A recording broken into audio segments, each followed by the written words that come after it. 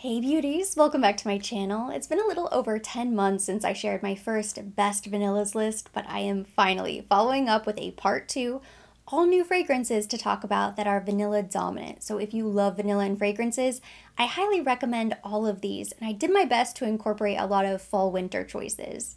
And just like last time, I'm going to begin with a very special unboxing. This is the latest addition to my fragrance collection, courtesy of Twisted Lily. They recently started carrying this brand, Thameen London. This is Peregrina. I had never heard of this fragrance house before, but I tried a sample of this fragrance, immediately fell in love, and requested to review it. I love the inspiration behind this fragrance. La Peregrina is one of the most iconic, most valuable pearls in the world.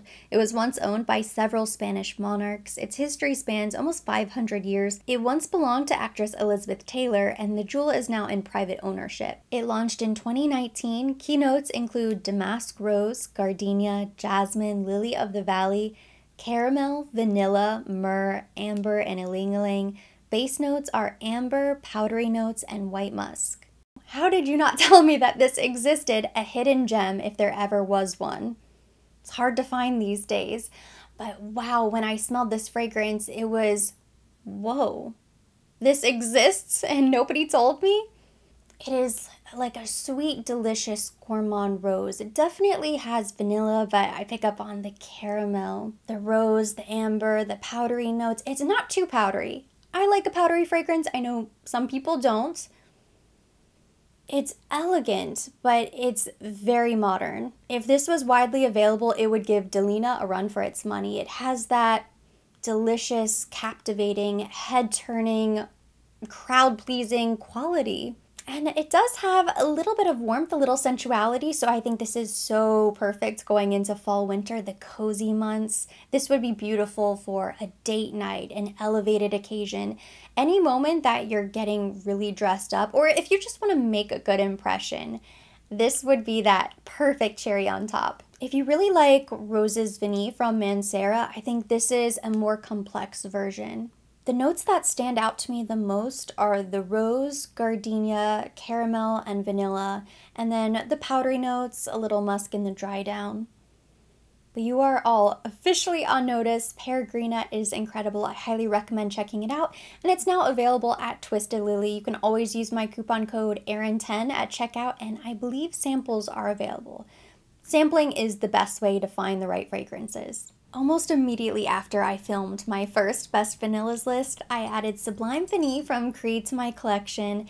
And if I'm being honest, this is truly what inspired me to create a Best Vanillas Part 2, because since then, I've added so many incredible vanillas to my collection. I know it's one of the most popular notes. I love vanilla. You probably love vanilla. But Sublime Vanille from Creed holds a special place in my heart. It's one of my personal favorites. I love wearing this fragrance. I love the way it makes me feel. There is something so special about it. It's sweet, it's vanilla, it has this zesty citrus pop that's very energizing, and it just makes me feel like a fairy princess every time I wear this. It is very whimsical. Every detail about the fragrance is beautiful, down to the handcrafted glass bottles adorned with gold by a centuries-old Parisian glassmaker. Keynotes include vanilla, tonka bean, white bergamot, lemon, and Tonkin musk. The price point says special occasions only, guard with your life, but the fragrance is a little bit more casual. This to me is everyday luxury. It could be bridal, could be elevated, but I also think you don't have to wait. You don't have to savor this fragrance. This would be an incredible signature scent. It's heavenly. It's sugary sweet, like a very fancy candy. Lemon meringue pie, something whipped, very light and airy. This is not a heavy, moody, dark vanilla fragrance. It's the opposite. It's a beautiful gourmand vanilla, not floral, just straight vanilla with a twist of citrus and a little musk in the dry down. You have to pardon my interruption. We have to conduct a quick little experiment because I was trying a few new samples yesterday, found some good ones, and this is one of the samples that I had. It's Lyra from the Casamarati collection from Xerjoff. I've had a sample of this before and I really like it. Definitely a vanilla dominant fragrance. And I always like to tease my husband. I'll spray the blotter cards and ask him which one is his favorite. And this was one of his favorites. It kind of reassured me that yes, eventually I need to add this to my collection. But when I smelled this yesterday, it reminded me so much of Sublime Vanille, and I'd never put the two together before. So I just have to smell these side by side. Ooh, Lyra is beautiful. This has been highly recommended to me, and it's an incredible fragrance. You know, I think it is so much more potent than the Sublime Vanille. It really overpowers, but they have similarities. Sublime Vanille is a little bit more light, airy, fresh. Lyra is a little bit more powerful. It's a little bit bolder. This could be daytime, evening, spring, summer, fall, winter. But it is another delicious vanilla fragrance. I absolutely love it. At some point, I'm going to go ahead and pick this up. I have two fragrances here from Celine. My full-size bottle is Black Tie, and then I also have Dom Perry. This came from my little coffret set. Both are incredible vanilla fragrances. I'm going to start by talking about Black Tie. The reason I went with this as my first full-size bottle is because it's a little bit lighter, and so I thought this would be better for the Miami climate. I'll get more use out of this. Dom Perry is a little bit deeper. Reminds me a bit of the Spiritueux Double Vanille from Guerlain. That's almost a boozy, hearty vanilla. Black Tie is exactly what the title describes. It's elegant, sophisticated, but it's not too much. It is a very understated fragrance. You could wear this anytime. It could be your signature scent.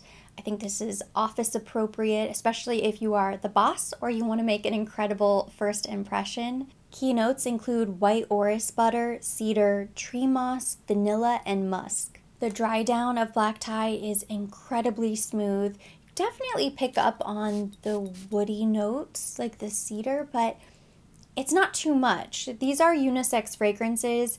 And while I can see a man wearing this, when I smell it, I think on me, it would smell incredibly feminine. It's so pretty. Just beautifully balanced vanilla. It's a little bit sweet, but not too sweet. Has a hint of warmth to it, but not too much.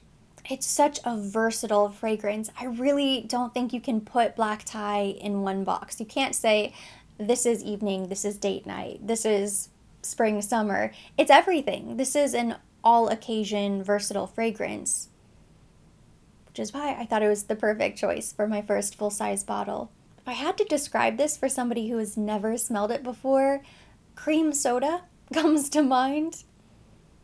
Yeah, it's a little bit cream soda. If cream soda was extremely elegant and sophisticated and could be poured at a Black Tie occasion. Also could be bridal. This is for somebody who really likes Spiritueux Double Vanille, but doesn't necessarily want something that bold. If you like your fragrance to sit a little bit closer to the skin, Black Tie. And then we have Dom Perry, which is also extremely vanilla forward. But this is more in line with the Guerlain fragrance. It is a heavy, moody, kind of dark, sexy vanilla. It's a vampy vanilla. This is very much date night, fall, winter, warm and cozy, but it is beautiful. And I love how bold this fragrance is. I was torn between the two, and eventually I will go back and I will get a full-size bottle of Dom Perry because this is one of those fragrances that will just turn heads. This is your statement maker. This is not understated elegance. It's elegant, but it's more extreme, lavish, luscious, will make your mouth water. Inspired by the promise of Paris when you're just 20 years old and feeling that the city belongs to you, it has keynotes of bergamot, coriander seed, laurel blossom accord, musk, and vanilla. It's just an incredible scent, and it smells so luxurious, and it smells incredibly expensive. Now this smells like a special occasion. This fragrance, you have to be dressed up. The hair, nails, full outfit, the full ensemble, and then this is the perfect fragrance for a girls' night out, a night out dancing, a nightclub even. Could be holiday party, any special festive occasion when you just want to look and feel your best. This is the perfect complement. This might not be on your radar yet, but it should be. It's a new launch for 2022. It's Idole Nectar from Lancôme. This took me by surprise because I didn't really know what to expect. I think I had pretty middle of the road expectations, but it smells incredible. It has a caramel popcorn accord, and you can truly smell the caramel popcorn. It's a little warm, salty, addicting. Rose, bourbon, vanilla in the dry down. It has a very creamy vanilla forward base, which I love. It's a bit similar to Peregrina, the first fragrance we talked about, in that it's almost a candied or a sugared vanilla rose fragrance. I think this is so perfect for fall. I can definitely see wearing this for a night out. Oh, and it does kind of have this delicious nectar, almost a sweet fruitiness to it. But there's warmth, there's depth there. Another fragrance I would compare this to would be the Gucci Flora Gorgeous Gardenia Eau de Parfum. That fragrance has brown sugar. This has the caramel popcorn. Both are amazing, and in my experience wearing this fragrance, it lasts all night. Even the next morning, I could still smell it on my clothes, and it has really decent projection. I could still smell this on me later on. That doesn't always happen with fragrance. I don't mind if it does or not, because usually even if I can't smell it, maybe I've gone nose blind, other people can smell it, but I could smell this fragrance, and I loved the way it smelled. I love the dry down. One of my favorite warm, cozy, very snuggly fragrances for fall winter is Très Cher from Mise en Cire. This smells like a hug from a loved one or grandma who you haven't seen in a really long time. Reminds me of being wrapped in a cashmere blanket or scarf. Keynotes include orange blossom, amber, jasmine, bourbon, vanilla, and Australian sandalwood. This was love at first sniff for me. I knew I had to have this fragrance. I tried a little discovery set. I think I purchased it from Bloomingdale's, and this was the one. Like, wow. For Your Love, Sweet Praline is also really good, but Très Cher, oh my goodness. It's a little bit powdery, a little bit sweet, very vanilla and sandalwood. So if you like vanilla and you like sandalwood, I would definitely check this out. It truly feels like cuddling on the couch with a loved one, like a Netflix and chill night when you're just so content. You know that moment when you're on the couch, you're nice and warm, maybe it's cold outside, you have a cup of hot cocoa. That feeling of like bliss, holiday bliss, they bottled it. I don't know how, but that is exactly what I think of when I smell this fragrance. And it is still so hot outside, but I'm really looking forward to wearing this again. As soon as it cools down a little bit, or I finally just start pretending that it's fall. I think this could be every day. You could wear this dressed up somewhere special. You could wear it for a date night if you wanted to.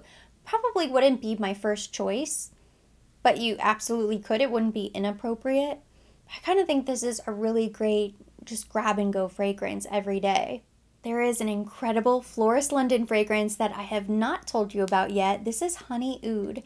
This was sent to me complimentary a while back, but I waited because I really think fall winter is when this fragrance is going to shine. And it does have vanilla, so this felt like the perfect, appropriate time to introduce you to this fragrance.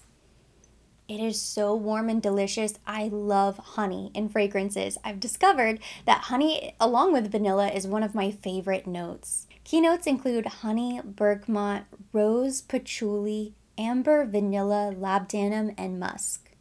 This one's a bit bold and spicy. Oh, I love it. This is like Christmas in a bottle. Oh, it's a little bit warm, spicy. You get the warmth from the honey, a little sweetness.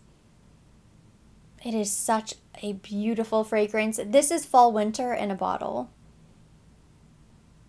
And it has a little creaminess from the vanilla as well.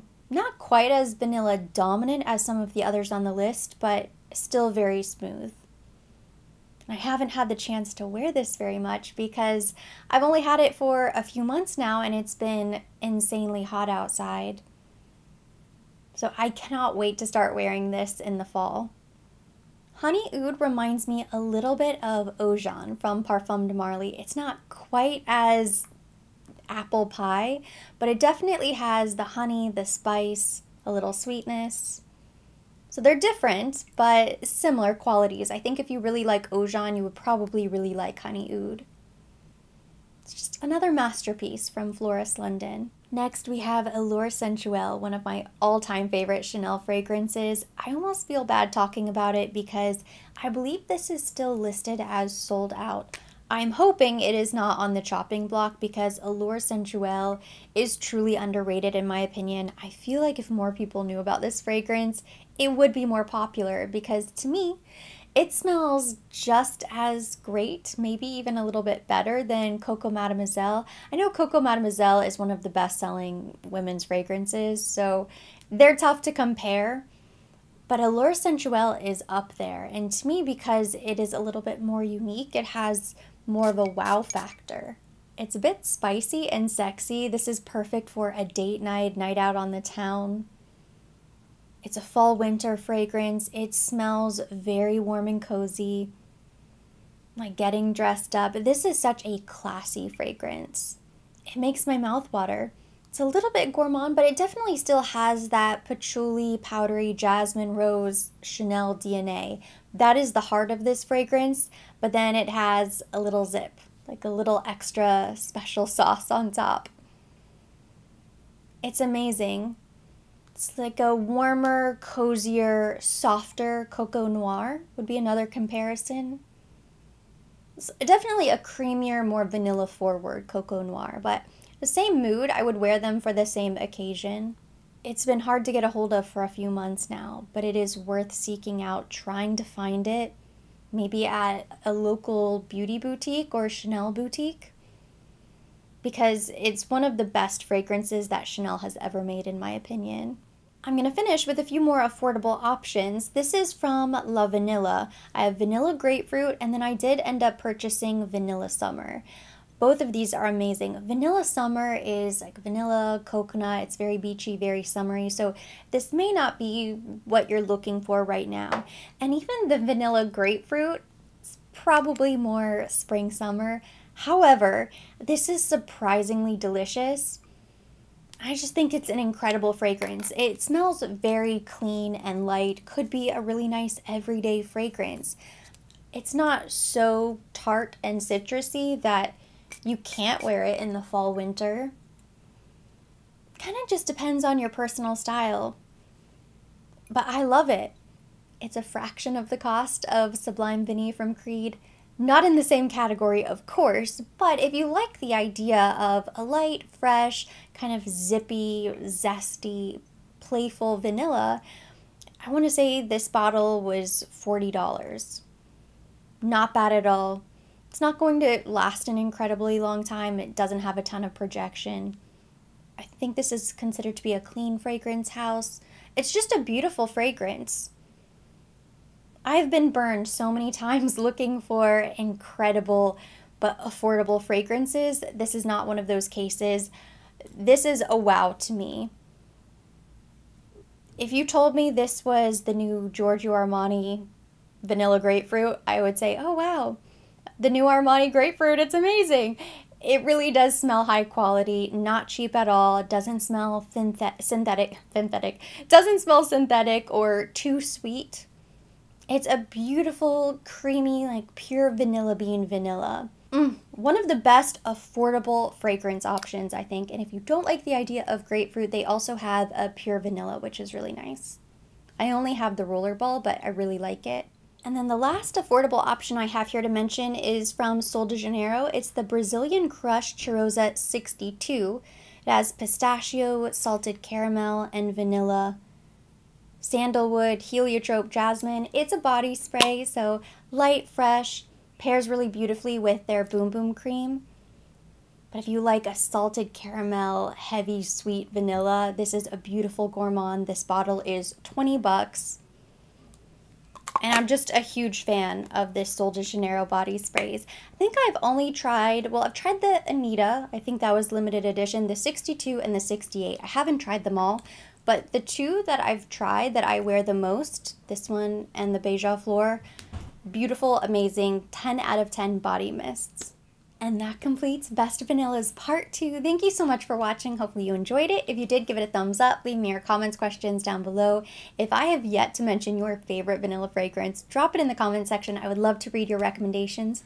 As always, I will be linking everything mentioned. Everything on my face will be listed down below in the description box for your convenience. And for more videos like this, don't forget to subscribe and hit the notification bell.